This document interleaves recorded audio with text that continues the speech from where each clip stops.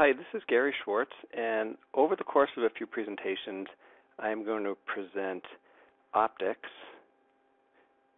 and refraction. And optics is considered basically how light rays behave, how light rays act, and refraction is a specific task that we do to try to help people who have refractive errors, either nearsightedness, farsightedness, or astigmatism, to try to help them to see better using lenses. So optics is really kind of a science, whereas refraction is really it's a task. It's something that we do to help people. Okay, when we talk about optics, what we are measuring is called vergence. And vergence is probably a new word for most of you out there. So vergence is something we measure. If you think about it, it's like other things we can measure. We can measure distance, right? Or we can measure mass. Or we can measure time. And these are all things that we are used to measuring. And we have units of measurement for each of them. If we want to measure distance, we can do it in meters, or we can do it in feet, or we can do it in miles. We have different units of measurement to measure the distance of something. If we want to measure mass, we can measure in grams, or we can measure in kilograms. If we want to measure time, we can measure in hours, we can measure in seconds. And if we want to measure vergence, we measure in diopters. And diopters are abbreviated with the capital letter D. So diopter is the unit of measurement for vergence, just like kilogram is a unit of measurement for mass, or a meter is a unit of measurement for distance, and so on. So this is what we are measuring. We are measuring vergence, and we are measuring it in diopters. Great. So all well and good. So what is vergence then? Vergence is really how light rays behave to one another, essentially. So the convention that we have is light rays, individual rays of light are represented by arrows. And these arrows move from left to right because that's just the convention that we have. So each arrow is an individual light ray, and the area that they make up is the beam of light. Okay? So we can have two rays of light that are parallel like this, right? We can also have two rays of light that move away from each other over time, and we can have two rays of light that move toward each other over time, or over distance, however you want to think about it.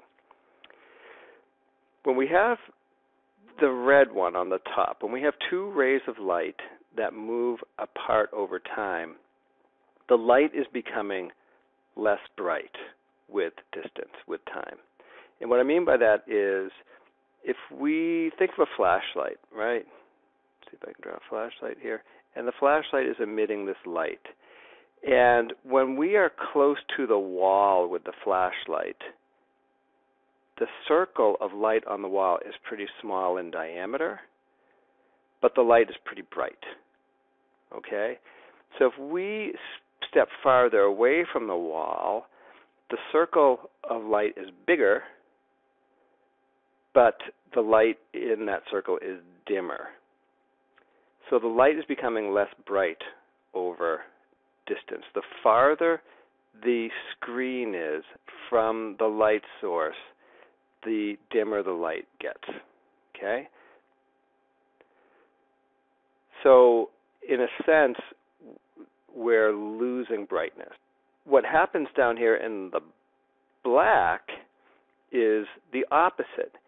Here the light at the start is covering a very large area, while at the end is covering a very small area, so the light gets brighter. Okay? And another way to think of it is, let's say we had 10 rays of light in this beam.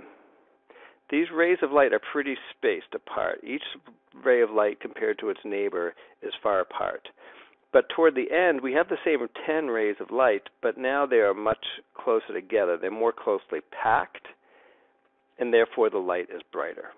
Okay? All right, let's clear those out. Okay.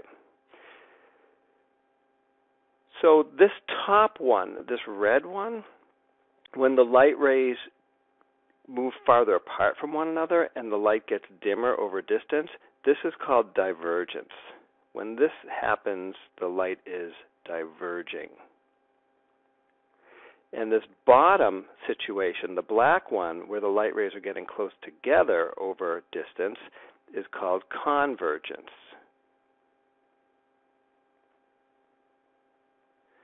And this middle one, where the light rays look the same here as they do here, nothing of interest is really happening. The light rays are just kind of traveling along. And if the first one is if the red one is like a flashlight, then the blue one is like a laser beam, where the light rays don't diverge or converge. Here, the light rays are just parallel.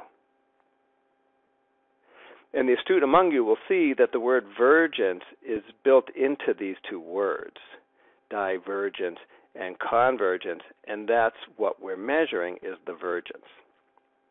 Okay? Now, in the case of divergence, because the light is getting less bright with distance, once we start applying math to this, which we'll just start doing in the next presentation, we use a negative number. We use a minus sign. And in the eye clinic, we say minus, we don't say negative. And in the bottom one, where the light is getting brighter with distance, it's getting stronger in essence, we use a plus sign.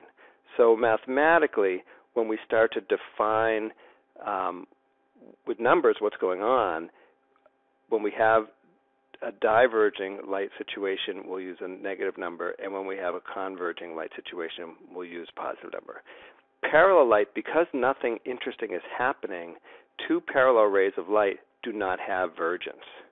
They're neither diverging nor converging, so the mathematical value will be 0. Okay, in the next presentation, we'll start to apply some numbers, and we'll start to get into some real math. Thanks.